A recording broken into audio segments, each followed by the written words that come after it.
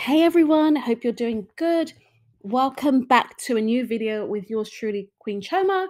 I am here, and basically, this is a continuation of the message. I'm so sorry, guys, but I've not been here sooner.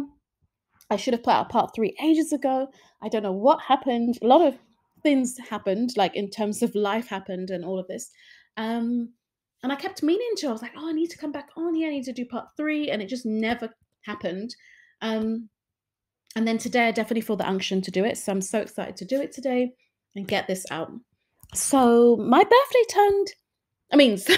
I turned 40. My birthday came up on the 28th of February, which was a few weeks ago. And so that's definitely been something that has been life changing for me, just, really getting to that age of 40 now. And I definitely think a lot of us have been, questioning where is our kingdom spouses, especially those of us that are still waiting. And I am going to be talking about that today. So basically, I'm continuing on my message. And I believe that this has come now because some of you need it now. You need this message now more than ever.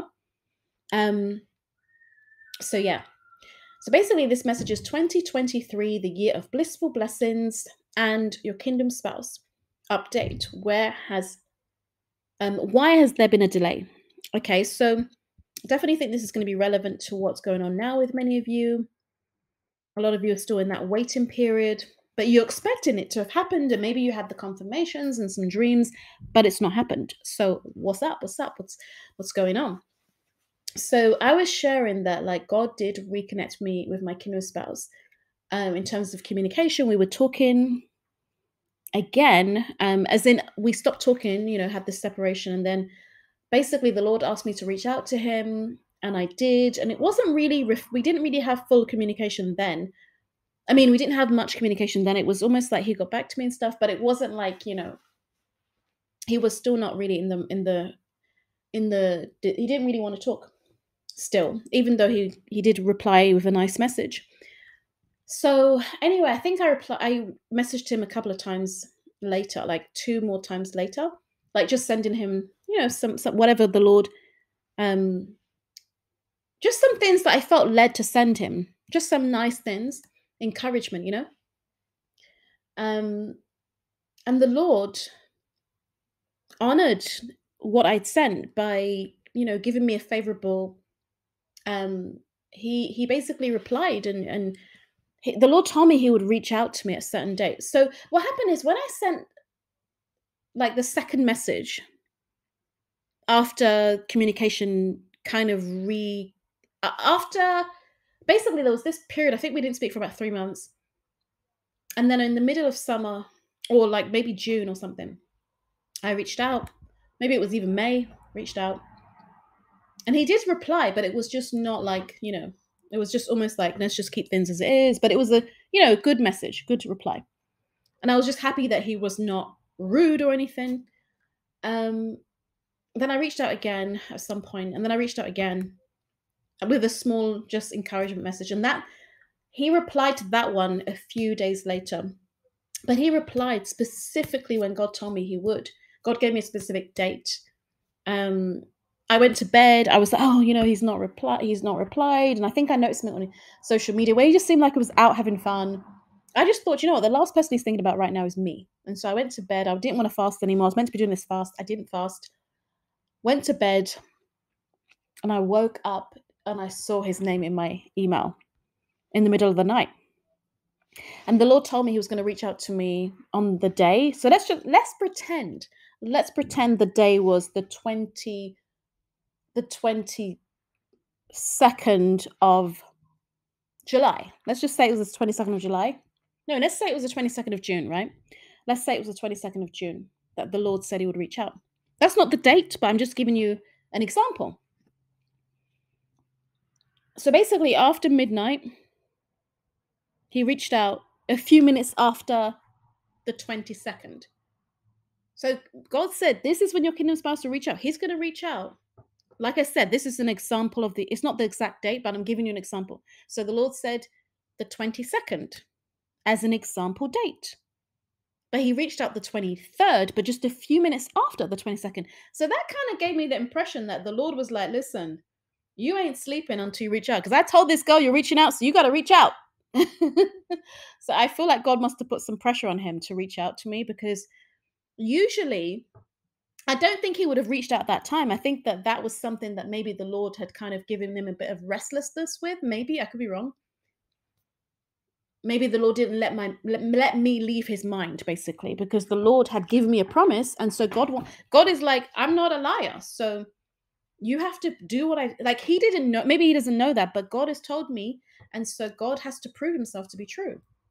And so when he reached out to me, I was like, oh my gosh, God, you told me he's gonna reach out this day, and he did. But I could, like, it was just a few minutes later, and I was like, okay, Lord, I now know that this is definitely, in a way, like I know it's really him now. Because what else evidence did I have if he keeps telling me, like, if he's like, oh, I want us to stop communicating or whatever, then how am I supposed to think it's him? So to me, I was starting to think this is like these fantasy dreams, even though they're not fantasy dreams, they're prophetic dreams. But I felt like they were becoming like, is this a fantasy? You're dreaming about someone, but in reality, it's not matching up. So I needed reality to match up with some of these dreams. And if I have some proof, something to work with, then I could say, okay, God is moving. And that to me was very big confirmation for me. But there were other confirmations God has given me in different ways. So it could be maybe he messages me on a specific day where I'm praying for him at that moment. Then, he messages me, something like that. There's just loads of things that happened that made me think, oh, this is definitely the person.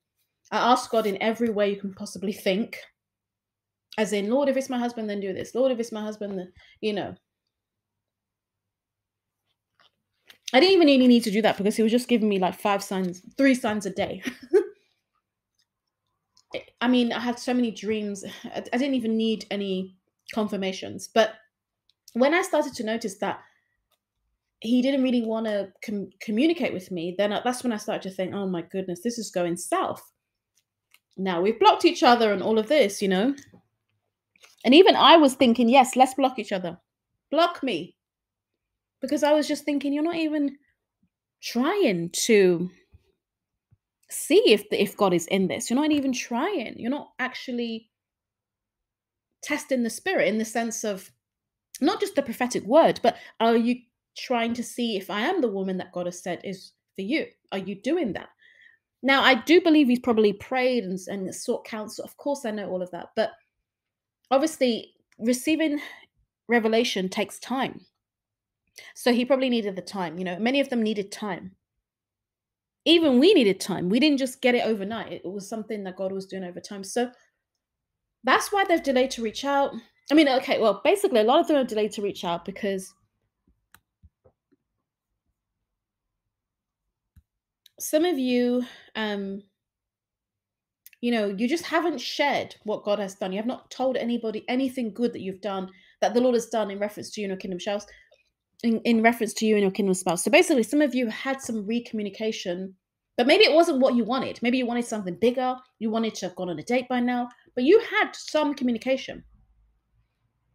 And the Lord wants you to share your communication. Like, share it. Tell a friend. Tell somebody. Put it on TikTok. Talk about it on YouTube. You don't have to share all the details. But some of you, especially if you're a prophetic voice, if you have a YouTube channel, some of you have not shared it. You've not shared it as a testimony.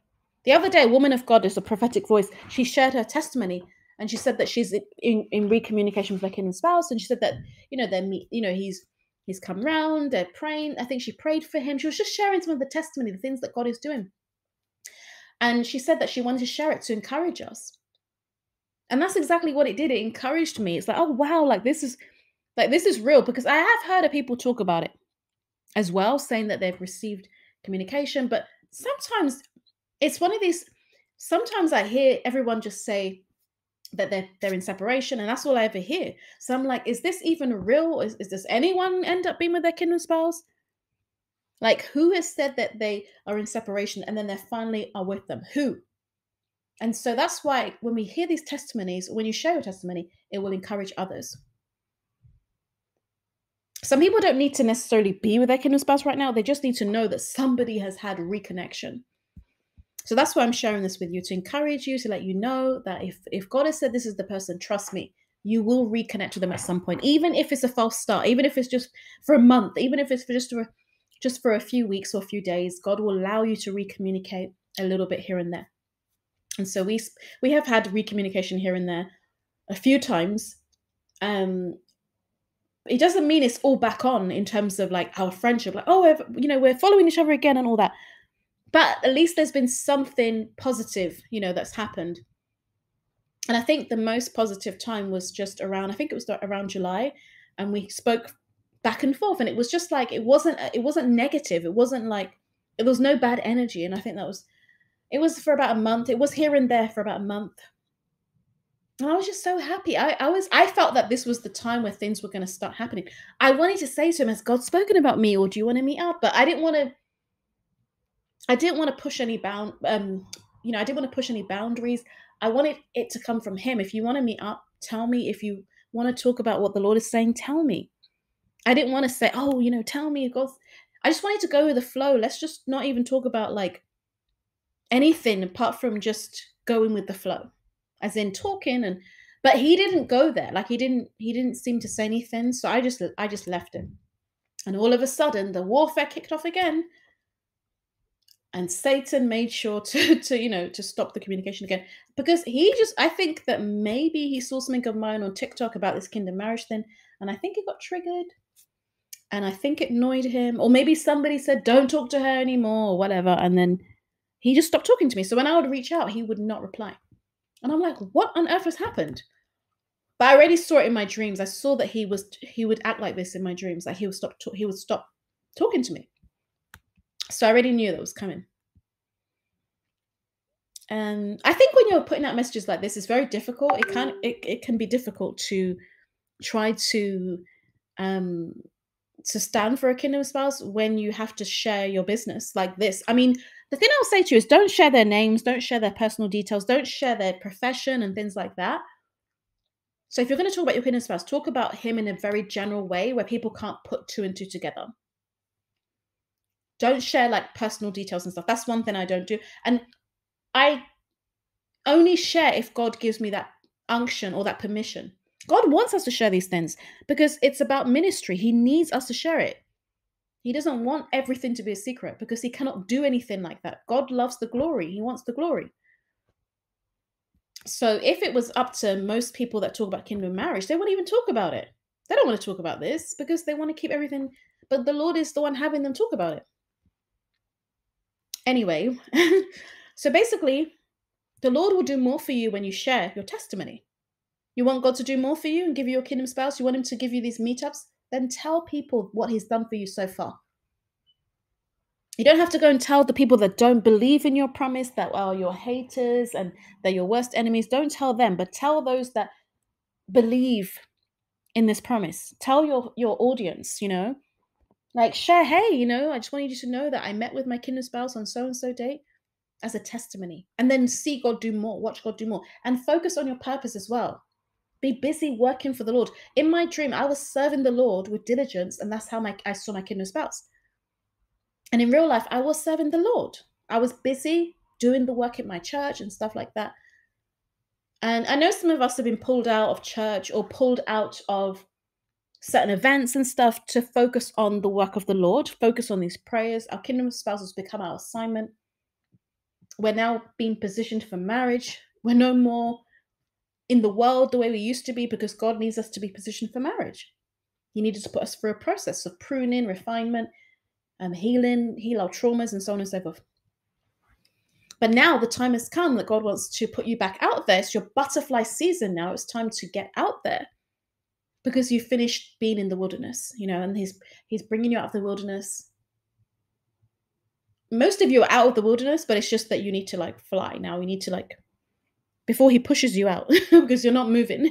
Sometimes it's easy to stay in bondage when because you're so used to it. It's like the man that Jesus said, do you want to get well? And it's like, if you want to get well, what are you doing sitting here like this? Surely by now you could have gone in that water. But some of us become so acquainted with the wilderness season that we just don't want to let go of the comfort zone. So it's time to unblock your kingdom spouse, from your Facebook, your Instagram, your WhatsApp, whatever it is, wherever you've blocked him. For some of you, it's time to unblock him. And it's time to be okay with that, because you might be tempted to reblock him, or he didn't reply, or he's not doing this. So but don't do that this time, because God is bringing these unions together, and you need to build a bridge for your kingdom spouse to come to you. So some of you are posting stuff on social media that's going to scare your kingdom spouse, that makes him think you're angry with him. It's passive aggressive posts, and you need to stop that.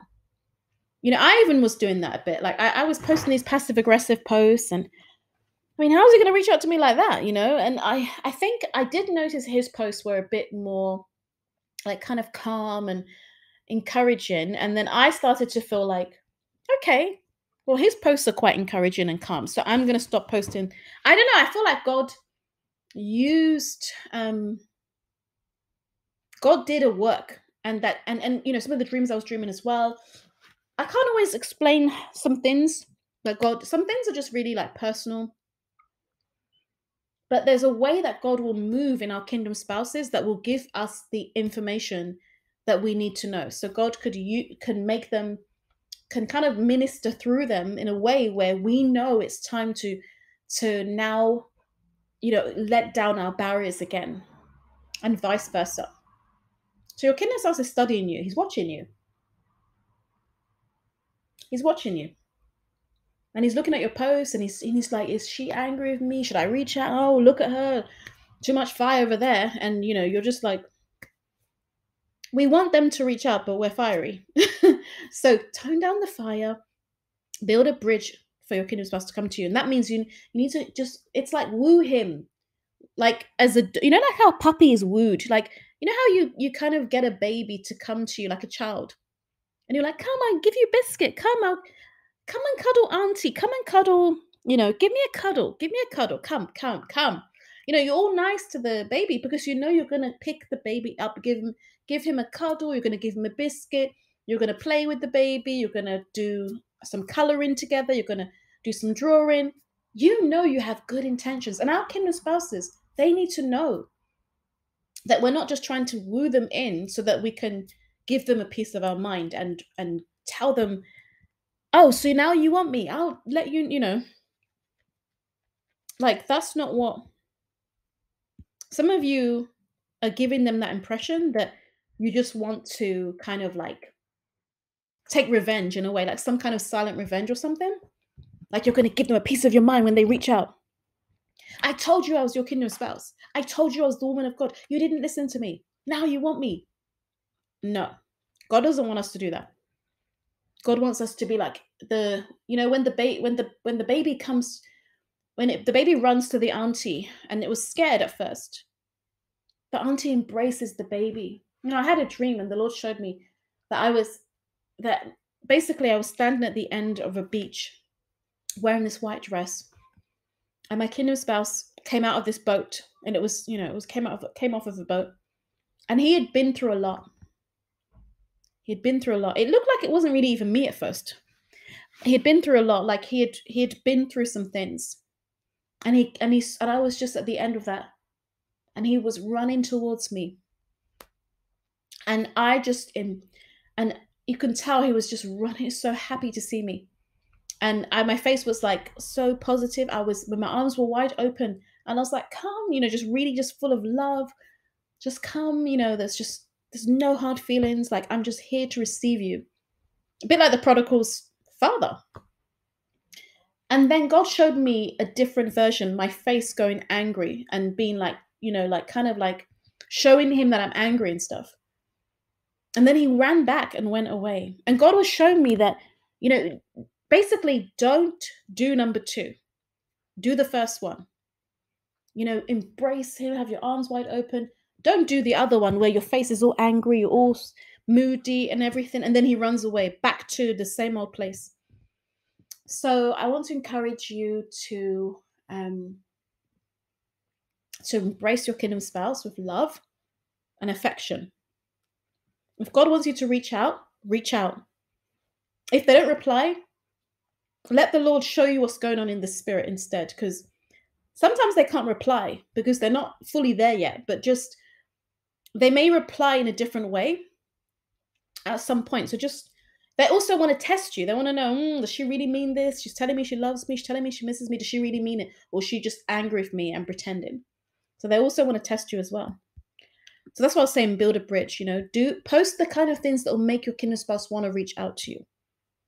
Warm messages, encouragement, things like that. So this is how so basically the Lord showed me that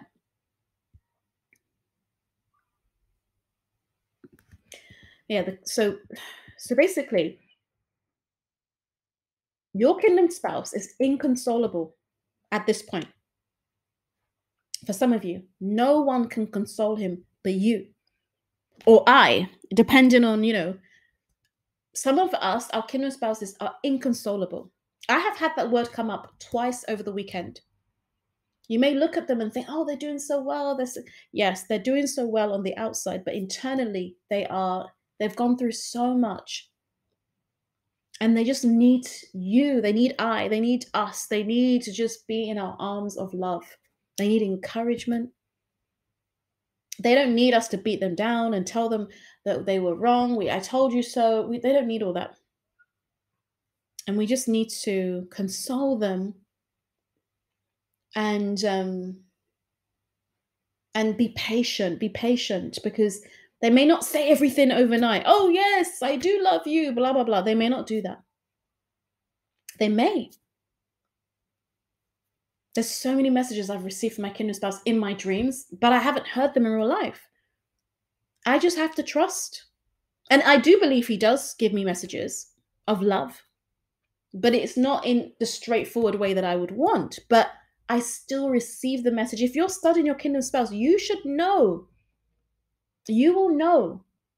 You'll be able to see that he is doing things towards you that others may not know, that will give you confirmation. God will reveal it to you. You will speak the same language. Maybe he will it will be little thoughtful things, basically. I'm not going to share any examples. Let's just pretend you both play the drums, right? You both play the drums. You might see your kingdom spouse. He might play the drum, but he may play it in a way the way you play it. There's a certain way that you play the drums.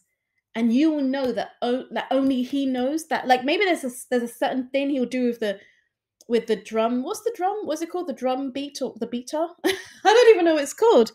He may do some move with the beater, something that only you do, where he's like teasing you a little bit, and you will know that that's him showing his love to you. Or maybe your kingdom spouse, he visits you at work, and basically he doesn't tell you he loves you, doesn't tell you he misses you, doesn't tell you anything like that, but he drops a key ring for you and says, oh, I bought you this key ring, you know how much you love key rings. And that could be the sign. I mean, I don't want to give any obvious examples, but there's a way that God will allow you to communicate with your kingdom spouse. It could be through dreams, and it's going to be through dreams for the most part, but there'll be other ways as well. So patience is key. Yay! Communication is coming swiftly between you and your kingdom spouse. Get excited and get ready. This could be through Instagram, it could be through Facebook, it could be through email, it could be through post, it could be all of them. It could be through TikTok. I mean, the Lord is doing it. Your kingdom spouse, the Lord wants you to forgive your kingdom spouse wholeheartedly, let go of grudges. There's a dream I had about 6 cats. I had a dream about 6 cats, and each cat represented it was all in my room, and I was like, oh my God, what's all this? Each cat represented things that God wanted me to get out of my life or my room. Like, as in, like, for example, if you have any bitterness, get rid of it. I knew I needed to get rid of those cats. One of them was even a slumber cat. It was like a slumber cat. And the Lord was telling me that basically we need to be aware of the spirit of slumber and this is back to what I was saying before, staying in the wilderness too long, tarrying to do what God is telling you to do. The Lord wants some of you to get therapy for like 6 months. Some of you will really need to heal and to prevent not limping in life. Deliverance is not always enough. This is another thing that I want to talk about, but I'll probably talk about this in another video. But yeah, the Lord wants some of you to get therapy. Like sometimes you think, oh yeah, I'm just praying, I'm fasting, and deliverance. But I'm sorry, but that doesn't do everything. The Lord has allowed there to be resources for a reason. Healing is part of it. Emotional healing, mental health is important. Your outbursts of rage, or whether it's your mood swings or whatever it is you're going through, the attacks that you've been the trauma that you have not dealt with. Some of you have dealt with it, but some of you just need to continue to deal with it so that by in 6 months from now, I had a dream about this. I'll talk about this another time, but the Lord wants some of you to get therapy for like 6 months. Deep therapy. Get like as in stay long enough to see change,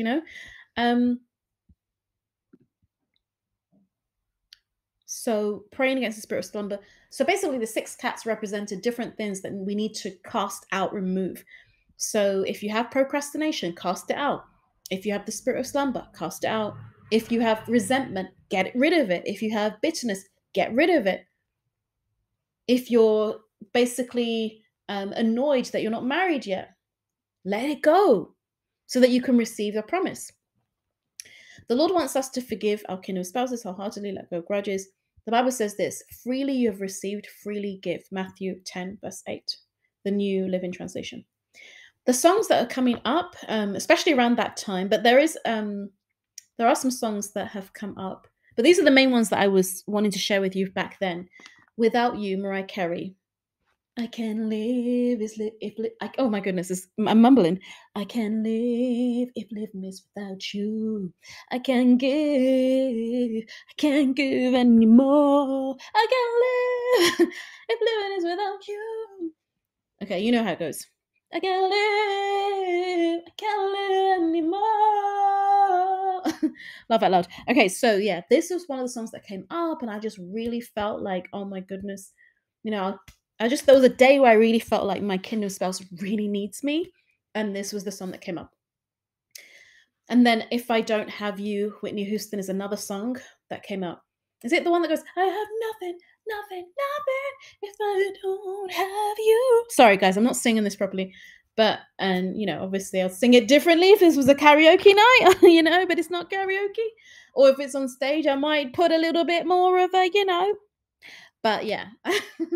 And then going back to that song, the Lord told me that this is also a breakout year 2.0. And I'll talk about that another time. But this is also a 2.0 breakout year in the sense that the Lord also wants us to continue to break out. And this kind of connects to what I was talking about with therapy. This, read the books, work on your self-love, self-care, keep working on these things because it's going to help. And then there's a song.